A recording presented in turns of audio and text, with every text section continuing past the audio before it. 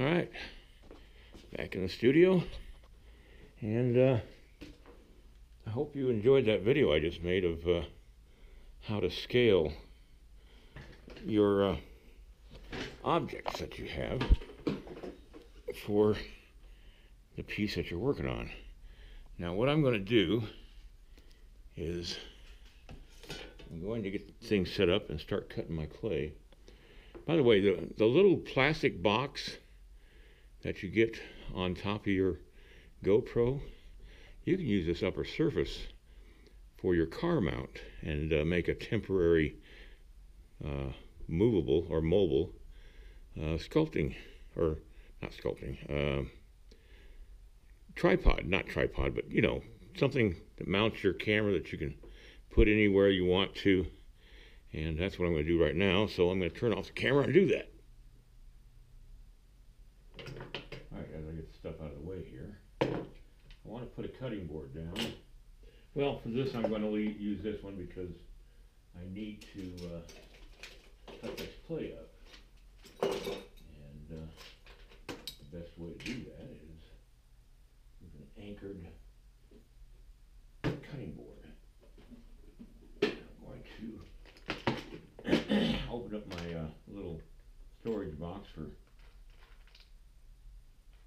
screws, and it's nice to have them handy and easily identified here. I just got this at the local True Value store. It's got different little compartments that you can make, different sizes, and I put the different size screws all in one place, so I don't have to search for them.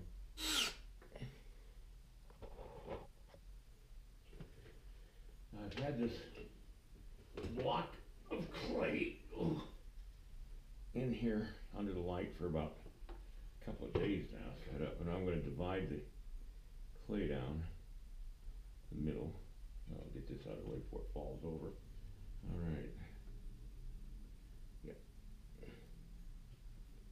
Right down the middle.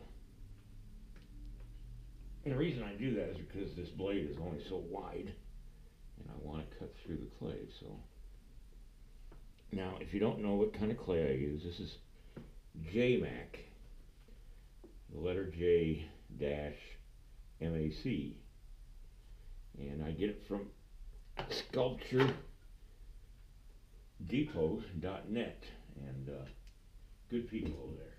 Now, what I want to do is cut it up into slices and throw it in my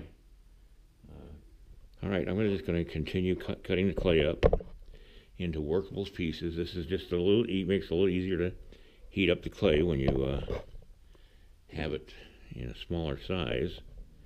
And that's all I'm doing, using a pasta cutter. Not pasta. Well, maybe it is. Maybe it's a pastry cutter. I don't know. I get it at the bakery store. Tools are everywhere if you want to find them. All right, I'm going to continue this, and then we'll get started on the clay.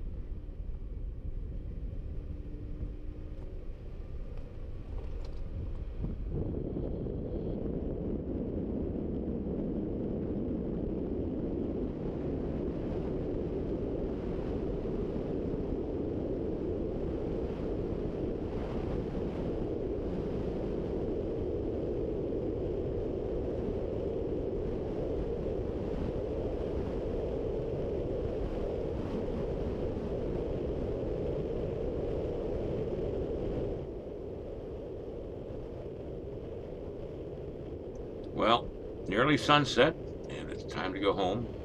I'll pick up this whole adventure tomorrow and start adding clay to the skeletal structure of the figure.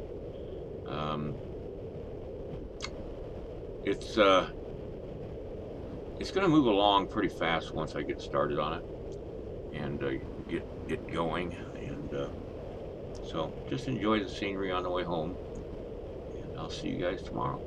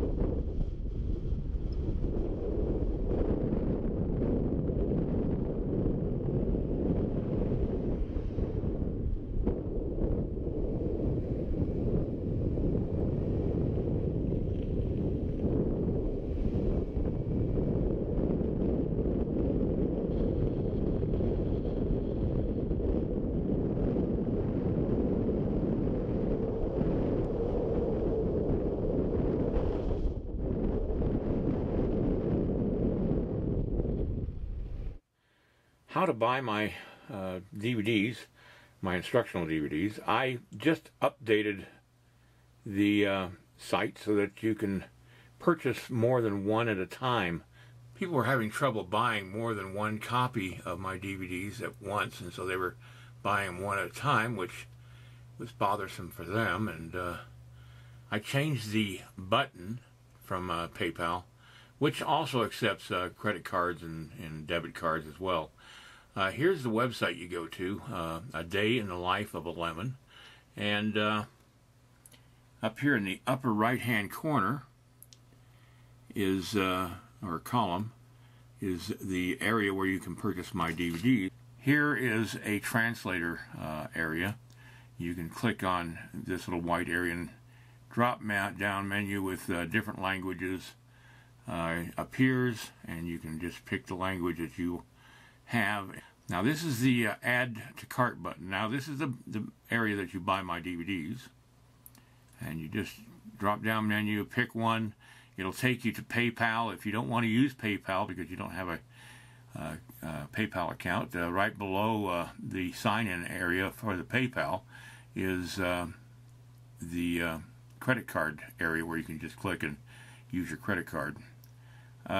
But anyway, you just make a selection, you go back to shopping cart if you want to buy more than one, and just complete, and then repeat by just clicking on the ones that you want. I've got 8 DVDs altogether,